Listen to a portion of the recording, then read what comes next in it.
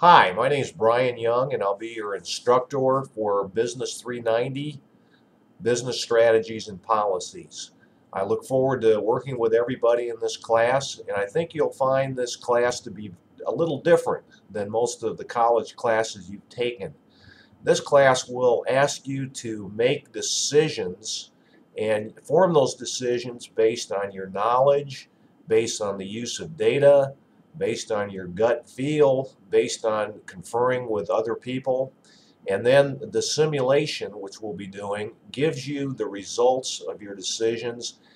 It gives you the results based on profitability, return on investments, stock price, and other variables. So this will be a lot of fun, and I look forward to working with everybody. Please let me know if you have any questions. Thank you. Bye.